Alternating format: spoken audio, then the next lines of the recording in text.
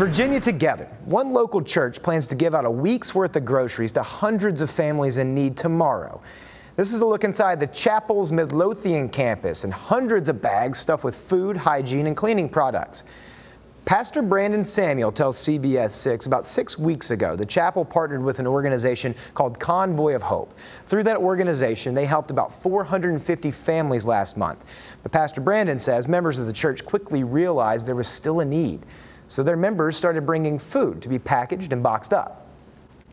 And we wanted to do more than just pray for people. We wanted to do more than just say, hey, God loves you. We wanted to show the care of God, the concern of God, the love of God in a way that actually connected to people's needs and resources. This is other ordinary people who have a love for other people, who don't want people to feel alone, don't want people to feel isolated, and don't want people to feel like other people don't care.